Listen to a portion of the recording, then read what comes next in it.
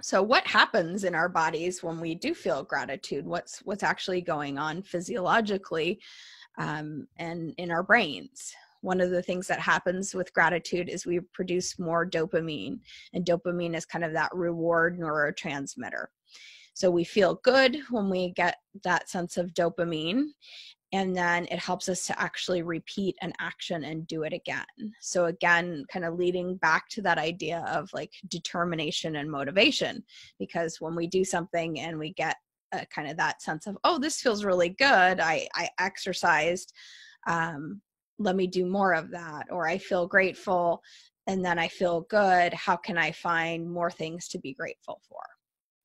So another thing that happens in our brain is that we kind of get, with gratitude, we get into what they call a virtuous cycle. So basically our brains only have so much attention power. Our brains can't easily focus on both negative and positive things at the same time.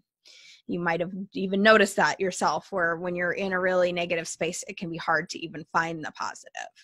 So if we tap into gratitude and we focus on the positive, we kind of push out and make less room for the negative. And then once we find things to start feeling grateful for, the brain gets conditioned to look for more things to be grateful for.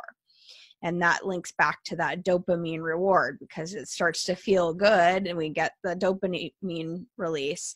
And so we're looking for more. How can I find more things to be grateful so I can feel better and better and better?